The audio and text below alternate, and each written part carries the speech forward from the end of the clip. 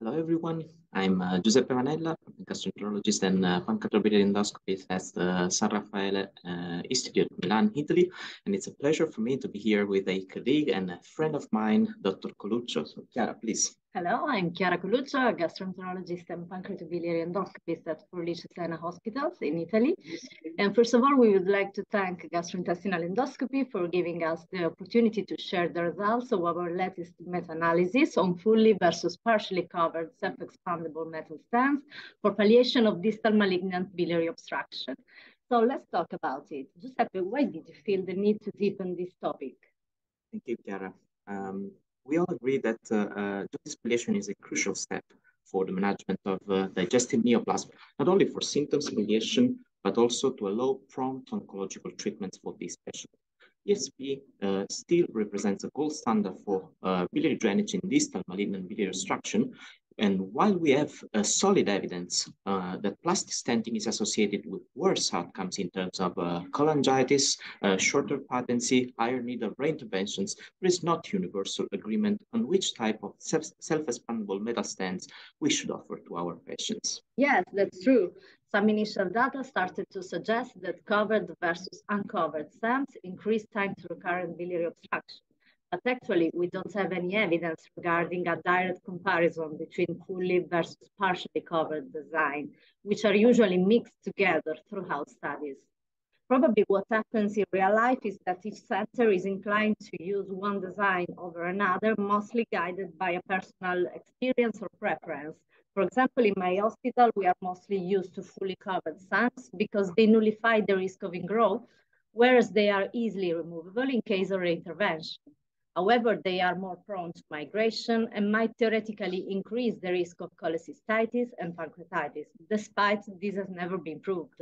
Yeah, that's true. And conversely, in my center, we have historically preferred partially covered SAMs. Theoretically speaking, the presence of these short uncovered terminal portions might increase adhesion to the biliary wall, reducing the risk of migration, which is the most common undesired event of fully covered SAMs. Moreover, this might theoretically result in a reduced conflict with the cystic or pancreatic duct, reducing the risk of cholecystitis and pancreatitis. However, this might come at the price of an increased risk of neoplastic ingrowth through the meshes.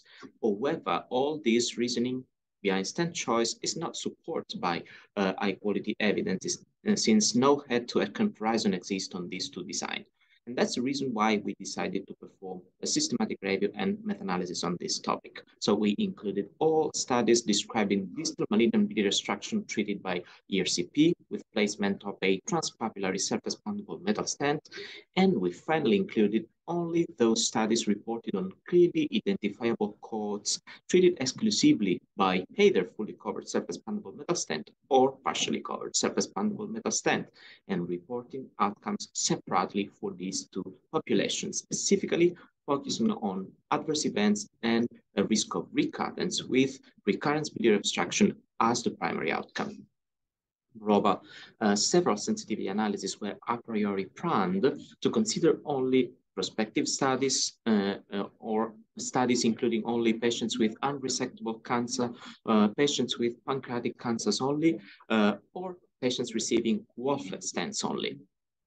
Talking about the results, from more than 1,300 screened articles up to January 2023, we eventually included 62 articles describing more than 3,000 fully covered stents and more than 2,000 partially covered stents. What we found is that, in contrast to our general perception, there was not any detectable difference in the rate of adverse events between the two SAMs design, including the rate of post-ERCP pancreatitis, bleeding, and cholecystitis. Moreover, there was not a significant difference in total rate of RBO, as a slightly higher risk of ingrowth of partially covered SAMs was compensated by a slightly higher risk of migration of fully covered SAMs. However, we found that there was a significant difference in time to RBO, which was longer for partially covered stents versus fully covered ones, 369 versus 238 days. These results were also confirmed in all sub-analyses, especially in the one which we consider to be the most important sub-analysis, that is the one restricted to prospective studies and including only unresectable cancer, which is the setting in which the long-term patency can be better evaluated. So Giuseppe, what do these data add in light of literature available now? So, well, Chiara has already said, we have learned to use self-expandable metal stent in distal malignant biliary obstruction, but there was scarcity of data and no society recommendation to favor one design or another. So while initial data have shown a longer time to recurrent biliary obstruction for covered versus uncovered SEMS, this is the first meta-analysis with the aim of separately assessing safety outcomes of patients treated exclusively by either fully covered or partially covered SEMS. Because as you say in literature, these two designs are often mixed together in the group covered in older studies. Despite considerable heterogeneity, our findings suggest that the total rate of recurrent biliary obstruction and adverse events is similar to the two designs of stent, making them substantially equivalent. However, partially covered SEMS seems to be associated with a significantly longer patency than fully covered SEMS, probably due to the fact that migration events happen earlier than occlusion events in the partially covered SEMS. Yes, that's why we believe that a partially covered SEMS should be favored whenever malignancy is confirmed in order to achieve the longest possible patency, or whenever the uncovered portion can help to avoid occluding the biliary carpure or the cystic duct, while the easier removability of fully covered SEMS should be preferred when histological confirmation of malignancy is still pending. Routinary use of ROSE in this setting might also have an influence, and this is another difference between our sensors.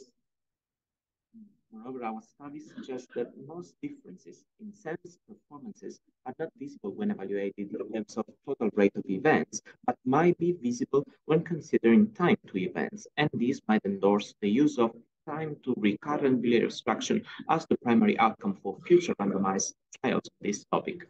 This is also clinically relevant because it consists of the time that patients can receive oncological care without needing a reintervention. So we hope you might find our paper interesting and useful for your clinical practice, and we would like also to thank all our co-authors for their efforts. Thank you.